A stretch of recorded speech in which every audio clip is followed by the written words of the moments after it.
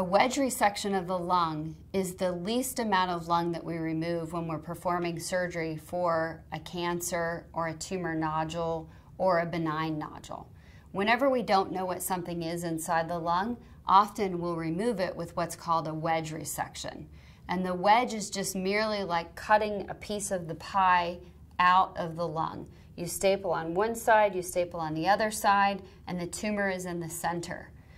That's very good for metastatic tumors when we're taking those out, say for patients with metastatic colorectal cancer or sarcoma.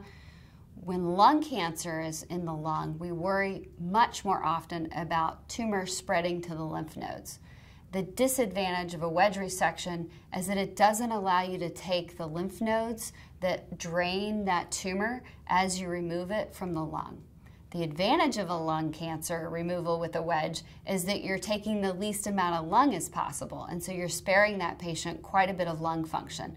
And so you're constantly balancing, do I want to take more tissue and do a better cancer surgery, or do I want to take less tissue and give the patient better lung function?